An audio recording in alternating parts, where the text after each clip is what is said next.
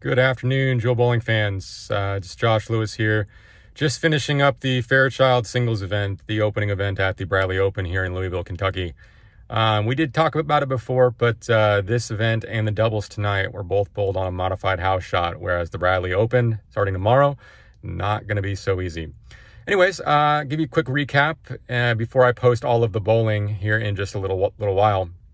I did end up leading qualifying for the 3-game block. I went plus 189 and ended up marching through the 8-man bracket field into the championship match, where in the best of 3 games, I unfortunately got beaten, but it was a good day overall. Give you a quick idea of what I was throwing on this modified house shot. Ended up using the Rotogrip TNT pretty much the entire day.